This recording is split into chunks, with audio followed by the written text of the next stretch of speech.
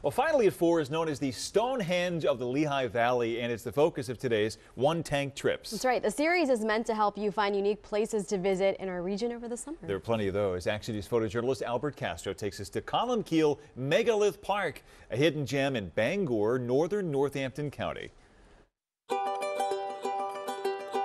The park started in 1978. A wonderful man named Bill Cohay spent a lot of time on the island of Iona in Scotland. Iona inspired him. He came back and he bought this property, and over the years these started to put up these stones.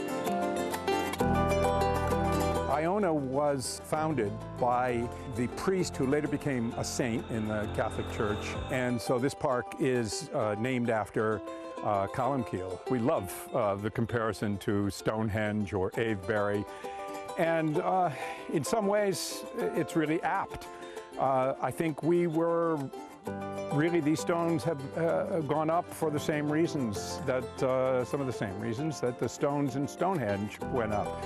It's a way of centering people. It's a way of telling the folks that visit here that these stones are linked into the earth and reach to the sky, and this has been a spiritual symbol and a focus point, these stones, for thousands and thousands of years.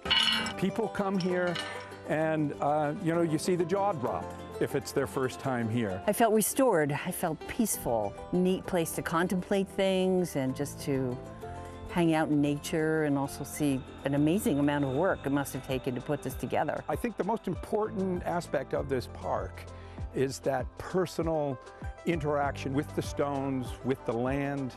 The land is what's most important here. That was the talented Albert Castro, and you can find Columcille Megalith Park on Fox Gap Road in Bangor, Northampton County. They also have some special events planned for the summer solstice this week. Special place.